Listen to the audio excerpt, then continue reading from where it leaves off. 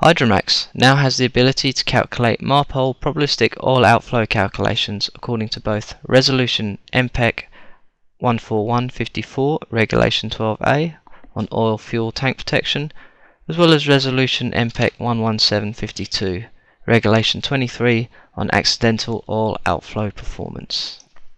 As an example, if we take this existing hull with a number of predefined tanks, we select the MARPOL Oil Outflow option from the Analysis menu, and under the Analysis we can set the MARPOL Oil Outflow options. Here we select which resolution and which tanks to be used for the analysis.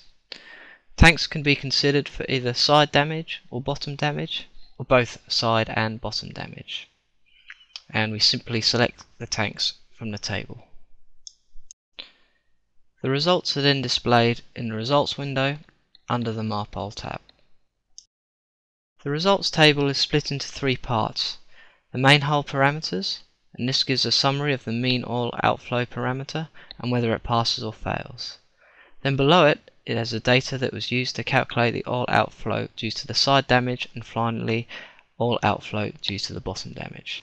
Hydromax calculates the required data from the model.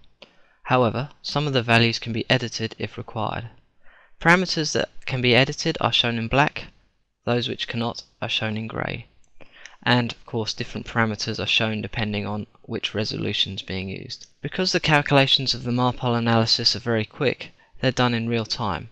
So as input data is edited by the user, the results are automatically updated.